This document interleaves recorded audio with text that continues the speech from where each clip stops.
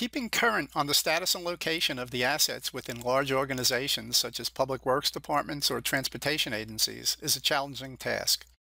In this demonstration, you will see how GeoMedia 3D, along with terrestrial point cloud data, can be used to improve your ability to accurately track location and condition of assets. As a starting point, let's use the building footprints feature and the associated height information we have stored in our GIS database to extrude the walls on our buildings in my demo area. Please note that complex 3D models can be used in place of these simple models to better represent building features, as GeoMedia 3D can easily handle the display of thousands of building models very effectively.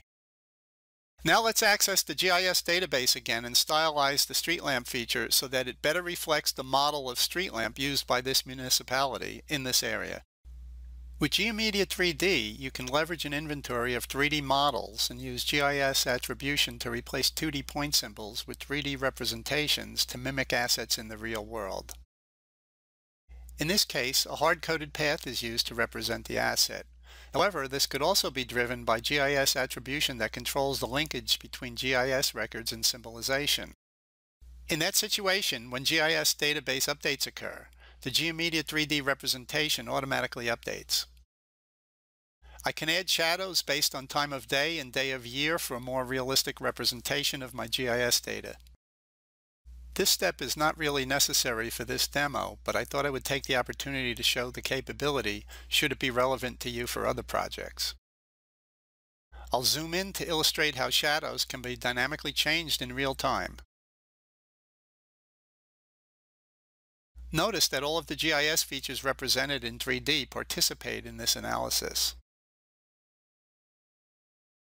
You can adjust the shadows to get them just how you want them. Once we have everything set up how we want it, we can move to the next step. Now let's bring in the point cloud data.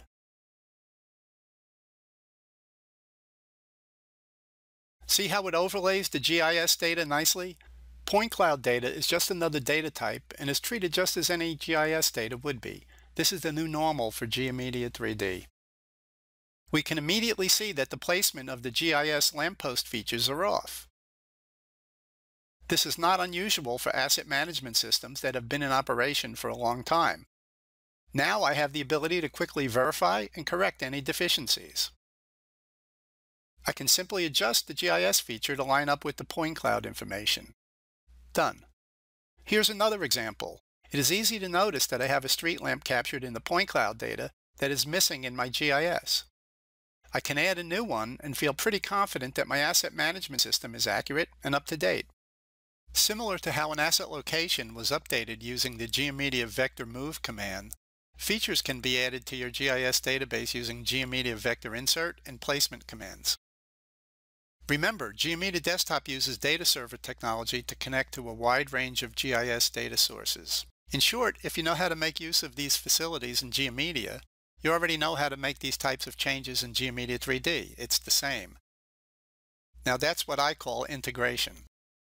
Point cloud data can be used to complement your asset management system and let you quickly and easily compare the highly accurate point cloud data with your GIS assets to verify location and accuracy.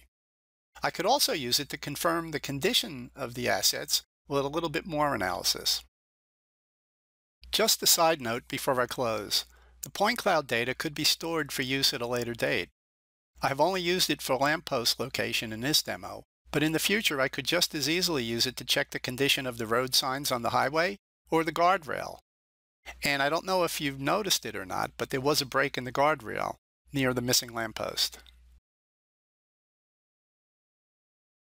That concludes the demonstration on GeoMedia 3D Asset Management. Thanks for your time and have a great day.